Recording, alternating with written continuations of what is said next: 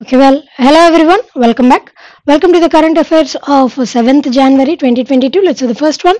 Which state CM has inaugurated Sujal Drink from Tap mission? What is its state andi? That is Odisha state. Odisha capital city వచ్చేసి ఏముందండి? That is Bhubaneswar is the capital city of Odisha.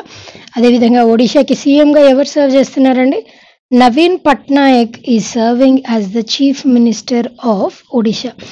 అయితే ఇక్కడ ఈ Sujal drink from tap ఈ machine అన్నటువంటిది ఏంటి అని అంటే అర్లియర్ కూడా ఈ మిషన్ అన్నటువంటి దాన్ని ఇంట్రడ్యూస్ చేద్దామని చెప్పేసి దాని పేరుతో ఇంకొక మిషన్ని ఇంప్లిమెంట్ చేశారు. అండ్ ఆ మిషన్కి ఒడిషాకి సంబంధించినటువంటి ఆ మిషన్కి అర్లియర్ ఎక్సలెన్స్ అవార్డు కూడా లభించిందండి. ఎందుకు అనంటే బికాస్ ఆఫ్ వాటర్ హార్వెస్టింగ్ టెక్నిక్స్కి గాను అవార్డు కూడా సొంతం చేసుకుంది. అండ్ రీసెంట్గా ఈ మిషన్ అన్నటువంటిది కొన్ని డిస్ట్రిక్ట్స్లో దీనిని ఇంట్రడ్యూస్ చేశారు. దీని ద్వారా ఏంటి అనంటే అండర్ గ్రౌండ్ వాటర్ కాకుండా అంటే గ్రౌండ్ వాటర్ కాకుండా దాని ప్లేస్లో పోర్టబుల్ వాటర్ని 24 hours కూడా డ్రింకింగ్ వాటర్ ఫెసిలిటీని అందించాలి. మరి ఈ డ్రింకింగ్ వాటర్ ఎక్కడి నుంచి అందిస్తారండి అని అంటే మహానది రివర్. ఈ మహానది రివర్లో ఉన్నటువంటి వాటర్ని వీటిని ప్యూరిఫై చేసి అంటే ఈ వాటర్ని ట్రీట్ చేసి ఆ వాటర్ని ఒడిశాలో ఉన్నటువంటి కొన్ని డిస్ట్రిక్ట్స్కి రీసెంట్గా దీనిని ఇంప్లిమెంట్ చేయాలన్న ఆలోచనతో కొన్ని డిస్ట్రిక్ట్లో ఇంట్రడ్యూస్ చేశారు. అండ్ కంప్లీట్గా all over Odisha 2023 next year 2023 December వరకు ఆల్ ఓవర్ ఒడిషా దీనిని ఇంప్లిమెంట్ చేసేటువంటి ఉద్దేశాలు ఉన్నాయి. ప్రస్తుతానికైతే ఒడిషా వరకు దీనిని ఇంప్లిమెంట్ చేశారు. అదేవిధంగా మనం గ్లోబల్ లెవెల్లో ఇండియా లెవెల్లో నేషనల్ లెవెల్లో మీరు అబ్జర్వ్ చేసినట్టయితే ఇలాంటిదే పోర్టబుల్ వాటర్ కండిషన్ అంటే డ్రింకింగ్ వాటర్ ఫెసిలిటీని ట్యాప్ వాటర్ కనెక్షన్ని అందజేయాలని చెప్పేసి జల్ జీవన్ మిషన్ అన్నటువంటి దాన్ని ఇంట్రడ్యూస్ చేశారు. ఈ జల్ జీవన్ మిషన్ ద్వారా 2019లో ఇంట్రడ్యూస్ చేసినటువంటి ఈ జల్ జీవన్ మిషన్ 2024వ సంవత్సరం వరకు కంప్లీట్గా అంటే భారతదేశంలో ఉన్నటువంటి ప్రతి ఇంటికి కూడా ఎస్పెషల్లీ రూరల్ ఏరియాస్లో ఉన్నటువంటి ప్రతి హౌస్ హోల్డ్కి కూడా ట్యాప్ వాటర్ కనెక్షన్ని అందజేయడమే ప్రధానమైనటువంటి ఉద్దేశంగా 2019లో జల్ జీవన్ మిషన్ని ఇంట్రడ్యూస్ చేశారు.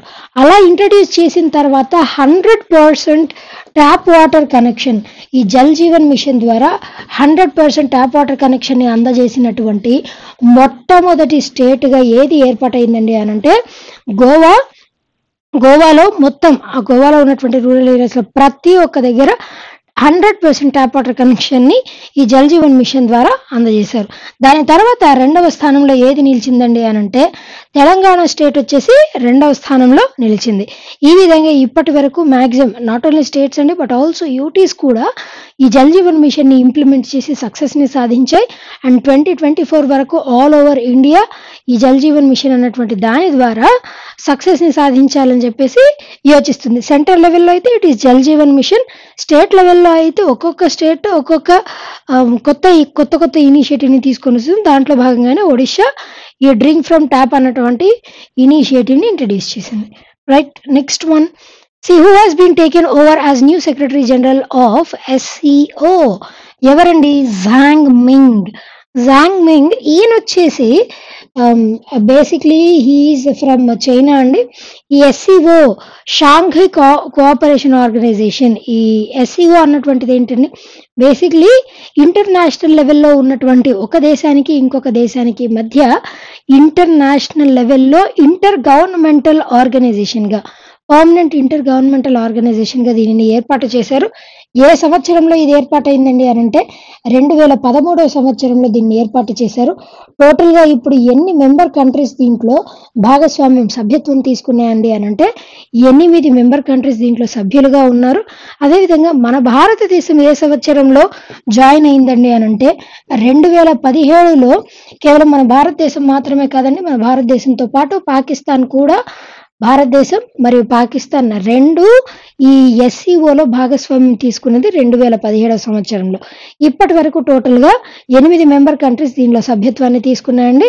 ఆ 8 మెంబర్ కంట్రీస్ వచ్చేసి ఉజ్బెకిస్తాన్ ఉంది, అదేవిధంగా తజకిస్తాన్, కజకిస్తాన్, అదేవిధంగా కిర్గిస్తాన్, దీనితో పాటుగా Russia, China, India and Pakistan. ఈ 8 దేశాలు కూడా సభ్యులుగా ఉన్నాయి. ఉజ్బెకిస్తాన్, తజికిస్తాన్, కజకిస్తాన్, కిర్గిస్తాన్, దాంతోపాటు రష్యా, చైనా, ఇండియా, పాకిస్తాన్. ఈ 8 దేశాలు సభ్యులుగా ఉన్నాయండి. అంటే మేజర్‌గా ఇప్పుడు కొన్ని స్టేట్స్, కొన్ని కంట్రీస్ కలిసి కొన్ని ఇంటర్నేషనల్ ఆర్గనైజేషన్స్‌ని ఏర్పాటు చేస్తూ ఉంటాయి. దాంట్లో భాగంగానే ఏసియాన్ అన్నటువంటిది కూడా ఈ విధమైనటువంటి సంస్థనే. దీంట్లో 10 దేశాలు సభ్యులుగా ఉంటాయి. దాంట్లో మన భారతదేశం అనేటువంటిది లేదండి. Association of south east Asian nations, దీనితో పాటు బ్రిక్స్ కూడా ఉంది. Brazil, Russia, India, China, south Africa ఈ 5 దేశాలు సభ్యులుగా బ్రిక్స్ అన్నటువంటి దానిని ఏర్పాటు చేశారు. అదేవిధంగా సార్క్ విషయానికి వచ్చేసరికి సౌత్ ఏషియన్ అసోసియేషన్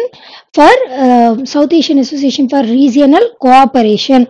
ఈ సార్క్ అన్నటువంటి దీంట్లో 8 దేశాలు దీంట్లో కూడా సభ్యులుగా ఉంటాయి. 7 or 8 దేశాలు దీంట్లో సభ్యులుగా ఉంటాయండి సార్క్.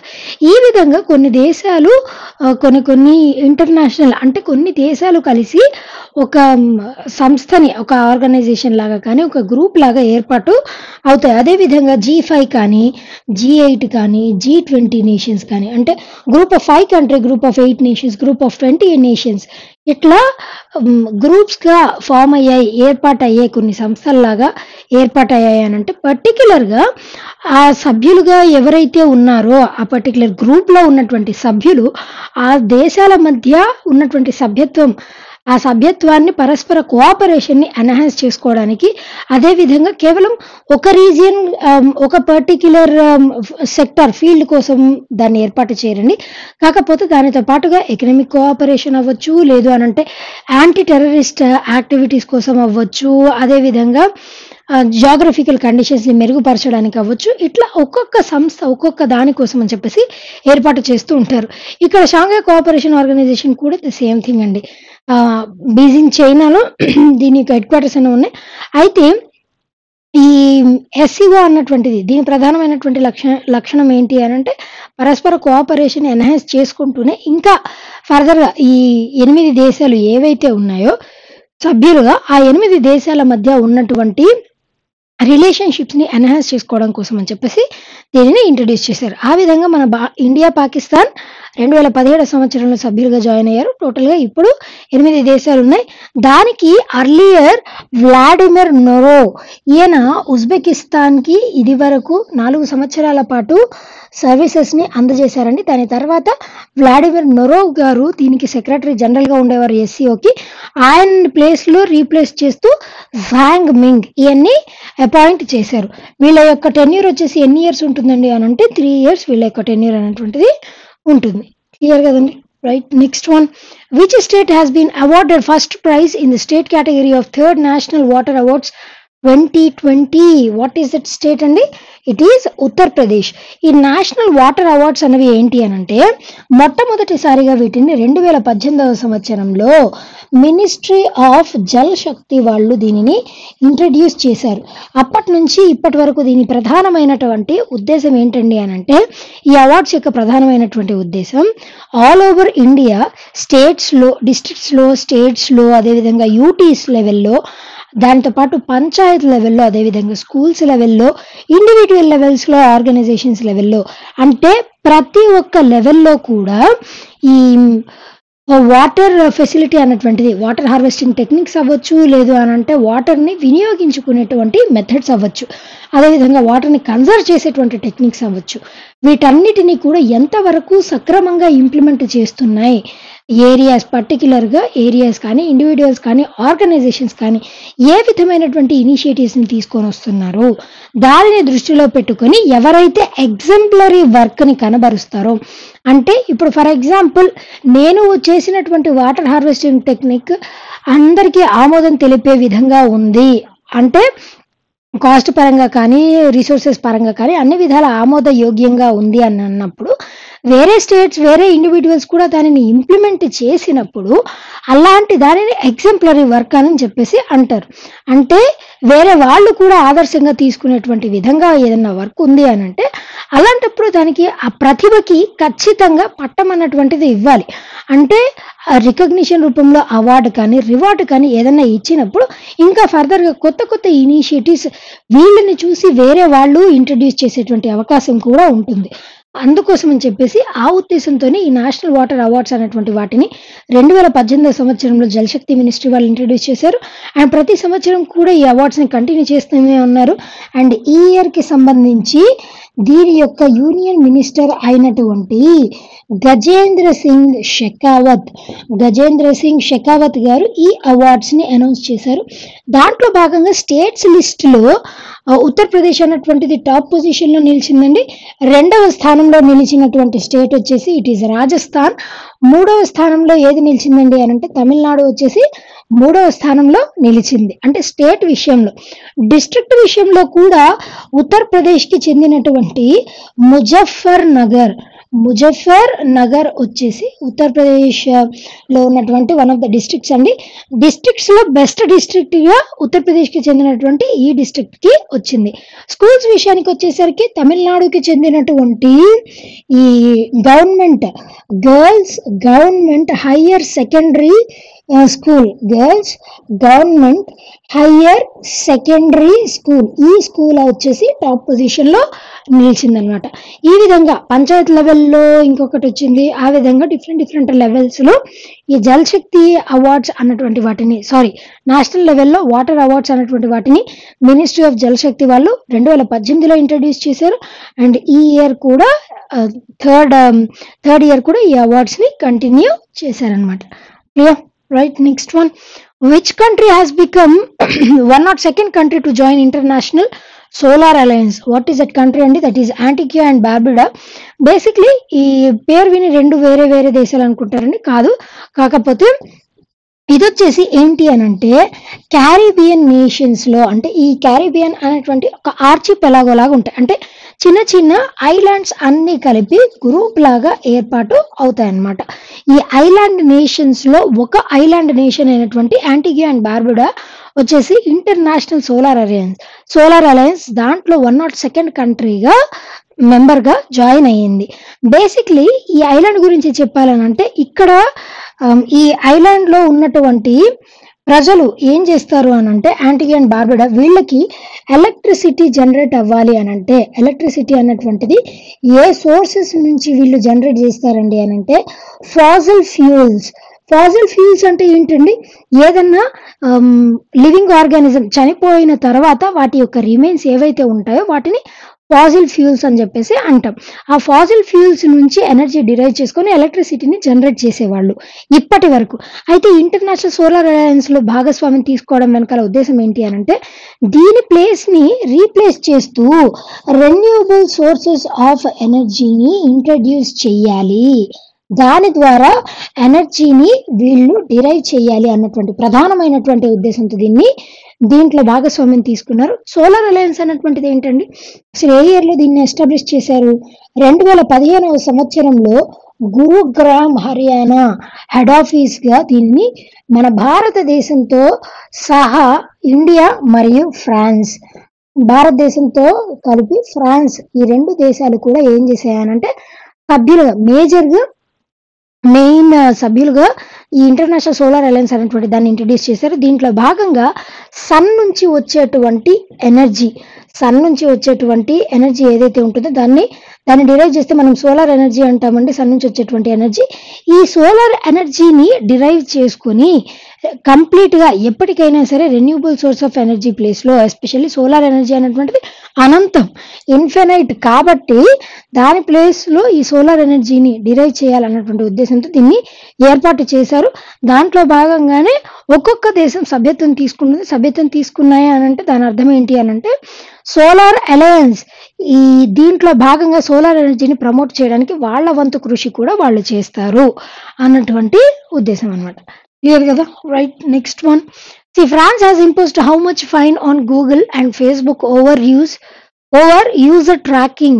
ఎంతండి అని అంటే దట్ ఈజ్ 235 అండి, నాట్ 37, $235 million అండి. బేసిక్లీ వీళ్ళు యూరోస్ రూపంలో కూడా దీనిని దీని మీద పెనాల్టీని విధించారండి గూగుల్ మరియు Facebook. Not only Google, Facebook, దీనితో పాటుగా యూట్యూబ్ మీద కూడా పెనాల్టీని విధించారు. ఎందుకండి అనంటే జనరల్గా మనం ఎప్పుడైనా సరే గూగుల్ని యూజ్ చేసేటప్పుడు గూగుల్లో డిఫరెంట్ సైట్స్ని మనం యూజ్ చేస్తూ ఉంటాం ఇన్ఫర్మేషన్ కావాలి అని అన్నప్పుడు.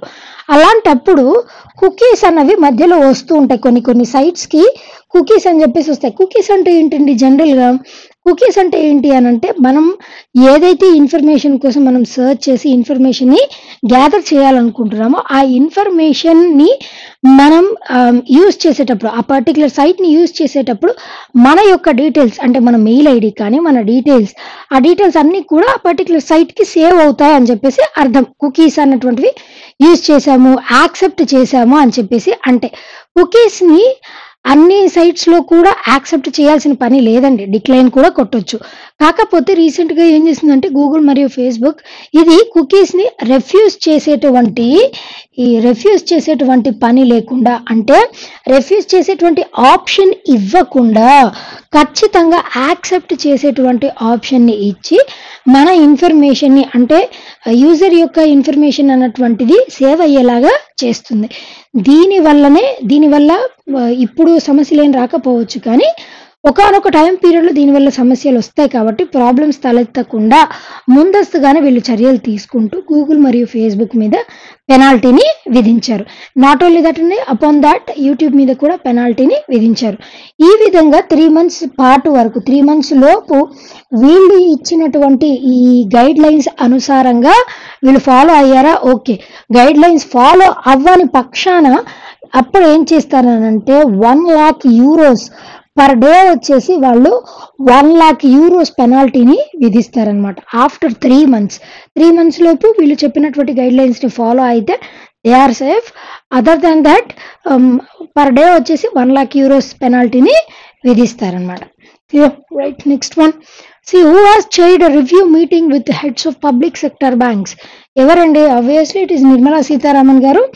మన ఫినాన్స్ మినిస్టర్ అయినటువంటి నిర్మలా సీతారామన్ గారు రీసెంట్గా ఈ పబ్లిక్ సెక్టర్ బ్యాంక్స్ హెడ్స్తో మీటింగ్ని ఏర్పాటు చేశారండి. బేసిక్లీ ఈ మీటింగ్ వచ్చేసి దేనికండి అని అంటే ఇప్పుడు కోవిడ్ కొత్త వేరియంట్ అయినటువంటి ఒమిక్రాన్ యొక్క ప్రభావం అన్నటువంటిది ఎక్కువగానే ఉందండి. 3rd వేవ్ దృష్ట్యా నెక్స్ట్ ఫర్దర్గా ఈ 3rd వేవ్ లేదా 3rd పాండమిక్ ఇది సంభవించకుండా ఉండేందుకు, అదేవిధంగా సంభవించినప్పటికీ కూడా ఎకనామిక్ క్రైసిస్ని ఎదుర్కోకుండా, ఎకనామిక్ క్రైసిస్ అంటే ఆర్థిక సంక్షోభాన్ని ఎదుర్కోకుండా, ఆర్థిక సంక్షోభం సంభవించకుండా ఉండేటువంటి విధంగా గైడ్ లైన్స్ని ఏర్పాటు చేశారు. అది మాత్రమే కాదండి, ఇప్పటి వరకు ఏ విధంగా అయితే ఈ క్రైసిస్ని ఓవర్కమ్ చేయడానికి మనం తీసుకున్నటువంటి జాగ్రత్తలు ఉన్నాయో ఆ జాగ్రత్తలు ఇంకా ఫర్దర్గా కొత్త ఇనిషియేటివ్స్తో ఇంట్రడ్యూస్ చేసి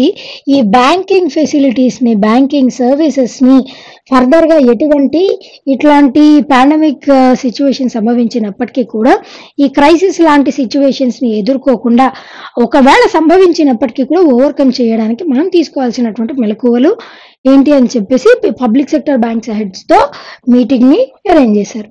right. Next one. Mohammad Arif Khan has been included in Target Olympic Podium scheme recently. He belongs to which sport event? What is that event అండి? That is skiing. Basically skiing అన్నటువంటి sport దీనికి ఆ పేరు ఎందుకు వచ్చింది అని అంటే ఈ స్పోర్ట్ని క్యారీ అవుట్ చేయడానికి స్కీస్ అన్నటువంటి వాటిని సహాయంగా తీసుకొని ఈ స్పోర్ట్ని క్యారీ అవుట్ చేస్తూ ఉంటారు. బేసిక్లీ ఈ స్పోర్ట్ వచ్చేసి ఏంటి అని అంటే స్నో లేదా ఐస్ దాని మీద వీళ్ళు ఏం చేస్తారంటే ఈ స్కీస్ అన్నటువంటి వీటి సహాయంతో ఏం చేస్తారంటే గ్లైడ్ చేస్తూ ఉంటారు. గ్లైడ్ అంటే తెలుసు కదండి, ఈ వీళ్ళు ఈ స్కీస్ అన్నటువంటి వాటిని యూజ్ చేసి గ్లైడ్ అని అంటే ఇట్లా షార్ప్గా వెళ్ళిపోవడం, అంటే ఒక ప్రదేశం నుంచి ఇంకొక ప్రదేశానికి వాటి సహాయంతోనే, ఇంకా చుట్టుపక్కల ఏ సహాయం లేకుండా ఆ విధంగా గ్లైడ్ అయ్యేటువంటి ప్రాసెస్ ఆ స్పోర్ట్ని స్కీయింగ్ అని అంటారు. దీంట్లో కూడా వెరైటీస్ ఉంటాయండి. మేజర్ వెరైటీస్ వచ్చేసి నార్డిక్ స్కీయింగ్ అని చెప్పేసి ఉంటుంది. దీనితో పాటుగా ఆల్పైన్ స్కీయింగ్ అని కూడా ఉంటాయి. ఈ రెండింటికి ఉన్నటువంటి మేజర్ డిఫరెన్స్ ఏంటి అని అంటే నార్డిక్ అంటే ప్లెయిన్ సర్ఫేస్ మీద, అంటే ఒక ప్రాంతం నుంచి ఇంకొక ప్రాంతానికి ఓవర్ ద కంట్రీస్ కూడా స్కీయింగ్ అనేటువంటి దాన్ని చేపడతారు. అదేవిధంగా ఆల్పైన్ స్కీయింగ్ అంటే ఏంటి అని అంటే ఈ మౌంటైన్స్, వ్యాలీస్ అట్లాంటి ప్రదేశాలు అంటే ఎత్తైన ప్రదేశాలలో ఈ స్కీయింగ్ అన్నటువంటి దాన్ని చేపడితే దాన్ని ఆల్పైన్ స్కీయింగ్ అంటారు. అండ్ మొహమ్మద్ ఆరిఫ్ ఖాన్ గారు basically he is from Gulmarg, Jammu and కాశ్మీర్కి చెందినటువంటి అథ్లెట్ అండి. ఈయన నెక్స్ట్ ఫెబ్లో బీజింగ్ చైనాలో జరగబోయేటువంటి వింటర్ ఒలింపిక్స్ దీంట్లో భాగస్వామ్యం తీసుకొని ఉన్నారు. ఈయన ఇది వరకు కూడా ఉత్తరాఖండ్లో జరిగినటువంటి కాంపిటీషన్స్లో 2 సార్లు గోల్డ్ మెడల్స్ని సాధించినటువంటి వ్యక్తి. ఆ విధంగా మన భారతదేశం తరపు నుంచి ఈయన నెక్స్ట్ ఫెబ్లో జరగబోయేటువంటి వింటర్ ఒలింపిక్స్లో దాంట్లో భాగంగా ఈ స్కీయింగ్ స్పోర్ట్లో పార్టిసిపేట్ చేయనున్నారు. క్లియర్ కదా? Right. Next one the last one for today. So veteran theatre personality and farmer add man, that is advertisement man, passed away recently. ఎవరండి? గెర్సన్ డా కున్హా. ఈయన వచ్చేసి రీసెంట్గా బ్రీఫ్ ఇల్నెస్ తర్వాత రీసెంట్గా మృతి చెందారండి. ఈయన కేవలం థియేటర్ పర్సనాలిటీ మరియు యాడ్ పర్సన్ మాత్రమే కాదండి.